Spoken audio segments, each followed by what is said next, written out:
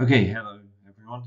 My name's Simon, and I should be talking to you about epistemic health, self-trust, and bipolar disorder.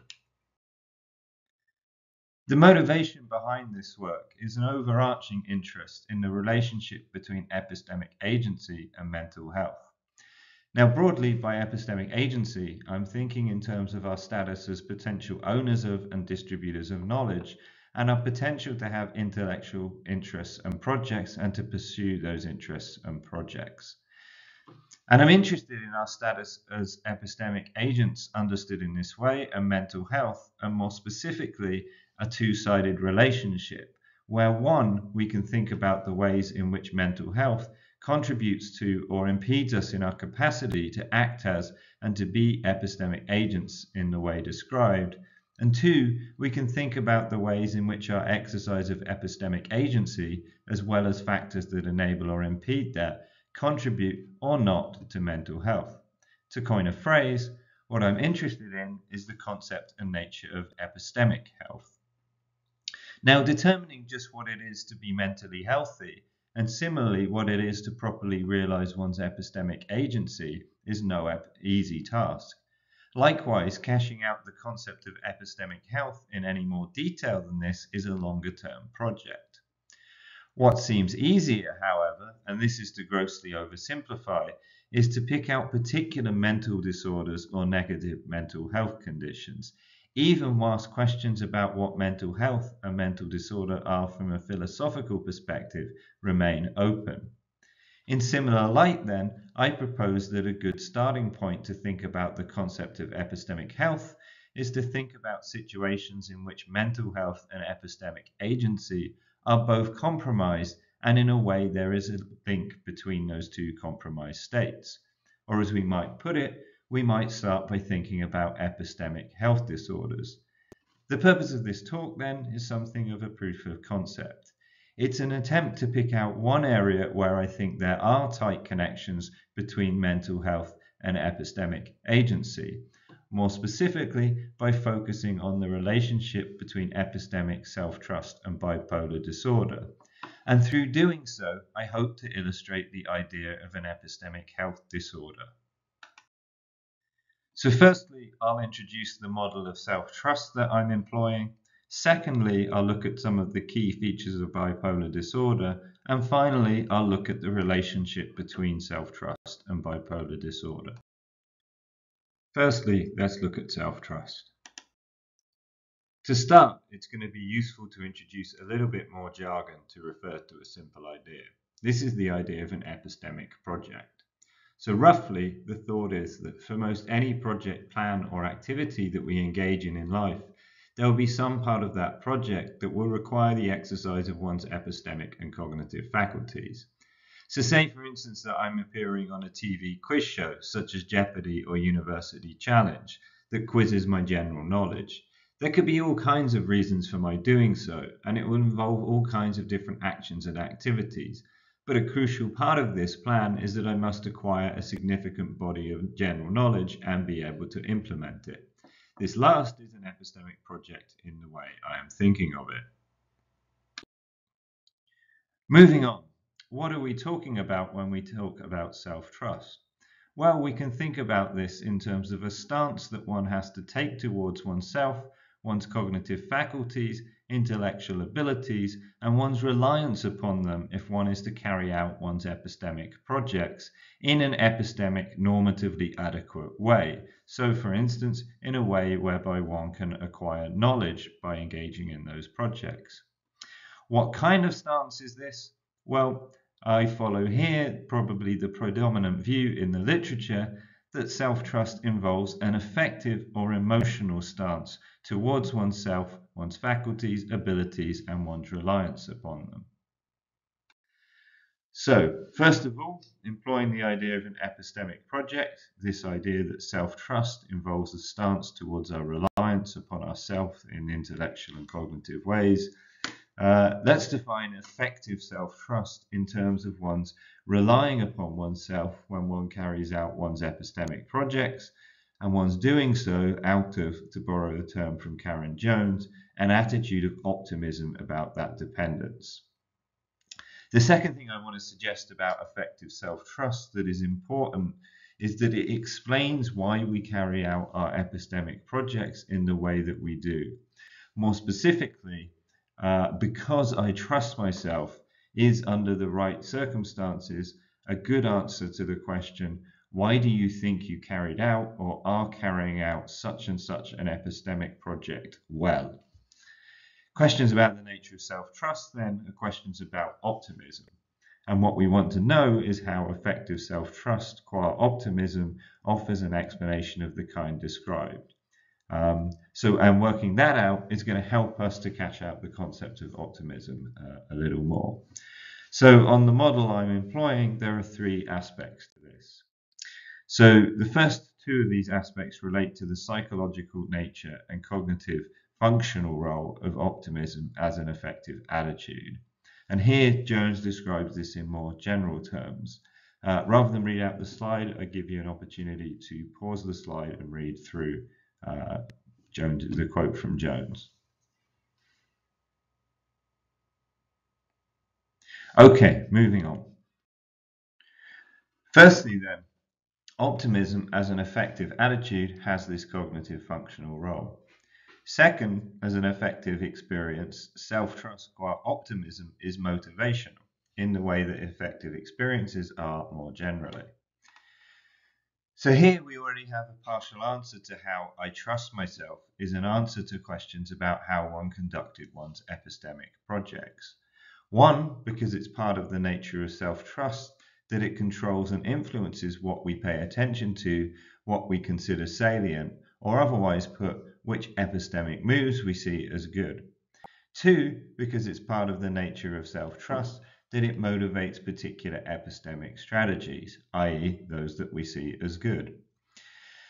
Now, both of these are, broadly speaking, psychological explanations, but if self-trust is to offer an answer to questions about how one conducted one's epistemic projects, then it must also have some rational content, i.e. such that we can, at least some of the time, say that self-trust is a good answer to those questions. I suggest that we can understand this in terms of a series of stacked presumptions underwriting the nature of optimism in the context of self-trust. As labelled, these are a presumption that one's projects are worth pursuing, a presumption that one could accrue the relevant benefits if competent, and a presumption that one is competent in the relevant ways. Now, importantly, these presumptions do not have to be believed, but to act inconsistently with them is to fail to manifest the kind of optimism associated with self-trust.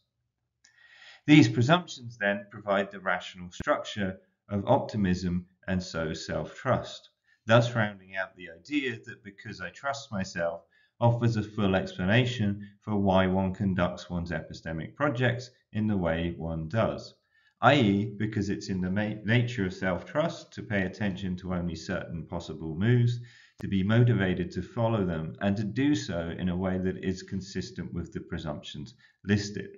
Thus, it offers a psychological explanation of why one conducts one's practices as one does, and if one is permitted to act under the presumptions listed, it provides a rational explanation too.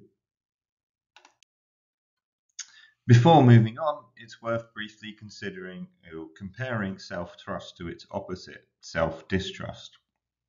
Now, just as self-trust can be understood in terms of a disposition to rely plus optimism, self-distrust can be understood in terms of a disposition not to reply plus pessimism. Self-distrust is like self-trust in the sense that it influences what one sees as salient and has a motivational, or perhaps better put, a demotivational component. The distinction is that these lead to a lack of action or a failure to rely in ways that it can be consistent with the two presumptions listed here, presumption of incompetence and a presumption of worthlessness. So that's self-trust.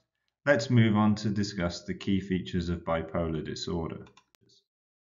So, the bipolar disorders are described in the DSM as episodic mood disorders defined by the occurrence of manic, mixed, or hypomanic episodes or symptoms, alternating with depressive episodes or symptoms. There are three principal varieties of bipolar disorder. Bipolar disorder 1, in which the patient has at least one manic or mixed episode. Bipolar disorder 2, in which the person has at least one hypermanic episode and one depressive episode. And cyclothymic disorder, which involves a persistent mood instability with symptoms of hypomania or depression. So given these definitions, the core clinical features of the three disorders are those symptoms that are characteristic of manic, hypomanic, and depressive episodes. So let's have a look at these first. So for an episode of depression, the person must have 5 of this set of symptoms, including 1 and 2, for at least 2 weeks. And here I've picked out 4 that are most directly relevant to this discussion. So depressed mood, markedly diminished interest or pleasure in all or almost all activities most of the day, feelings of worthlessness or excessive or inappropriate guilt, and diminished ability to think or concentrate or indecisiveness.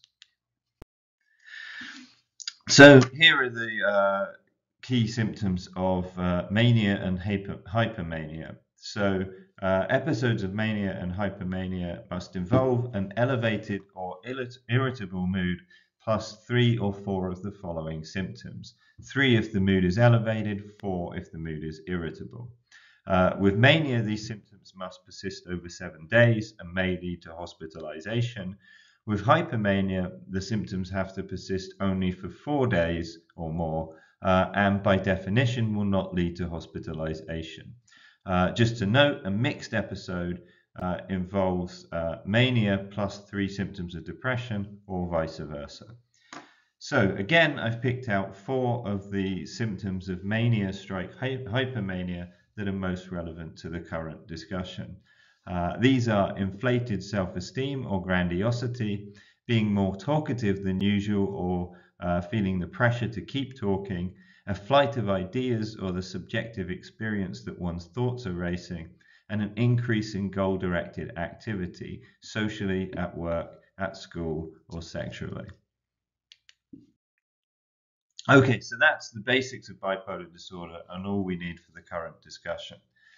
In the last part of the talk, I want to illustrate what I think is interesting about a relationship between self-trust and bipolar disorder. To elucidate this relationship, I want to introduce and discuss a few short passages from the bipolar memoir, An Unquiet Mind by Kay Jamison, in which she describes various episodes of depression and mania or hypermania. So, first of all, I want to share 2 passages in which Jamison describes separate episodes of depression. Again, rather than reading these out, I shall leave a moment for you to pause and read through the pieces yourself.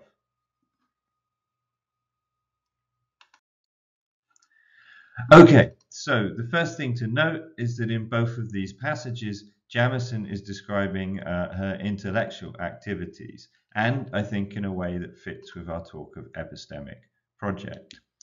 Second, the 2 passages clearly describe Jamison's experiencing of the symptoms of depression, so depressed mood, diminished interest, feelings of worthlessness, and a diminished ability to think or concentrate. Third, and this is key, I want to suggest that the same experiences that are symptoms of depressions here are also symptoms of a deficit in self-trust. So, overall, in both passages, Jamison's activities are ground to a halt, representing a general failure of reliance on herself and her epistemic faculties. More specifically, she fails to see options of how she might carry out her intellectual projects. Instead, she's reduced to staring out the window, shuffling her books around, and so on. She experiences a lack of motivation. Her mind laughs at her plans rather than cheering them on. And she's quite explicit about experiencing feelings of worthlessness in regard to her plans. Finally, in all of this, and in her incapacity of concentrated thought, she acts as if she lacks the kind of competence that is needed for her intellectual projects. In the same episode, then, we might say there are symptoms of both depression and a deficit in self-trust, i.e. excess self-distrust. What is important to note, though, is that the symptoms of distrust are not caused by the symptoms of depression. Rather, it's the same experience, features of which are constitutive of a depressive episode, that is also constitutive of her distrust. Okay, moving on. In this next passage, Jamieson describes the onset of an episode of hypomania and later mania. And again, I should let you read the passage on your own. So here's a chance to pause the video.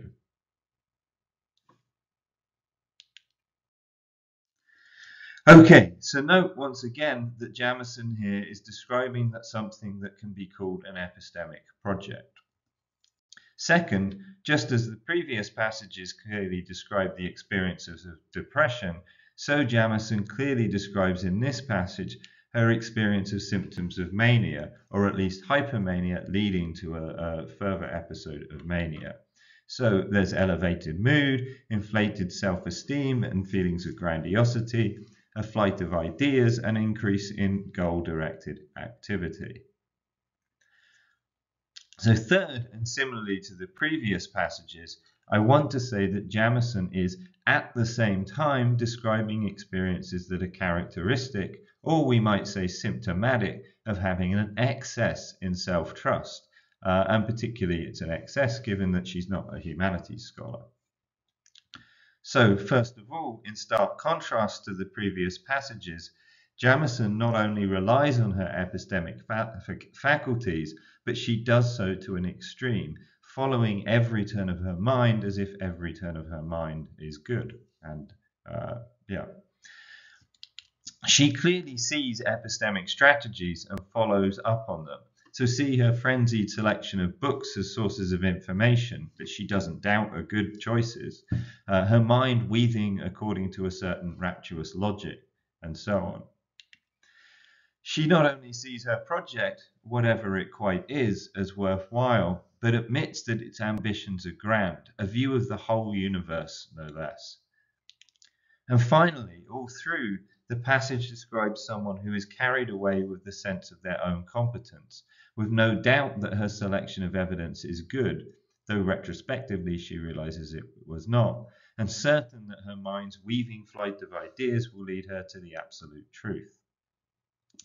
The relationship between the experience and symptoms of Jamieson's manic or hypomanic episode and the experience and symptoms of her excess self-trust then parallel the close relationship between depression and distrust in the previous passages.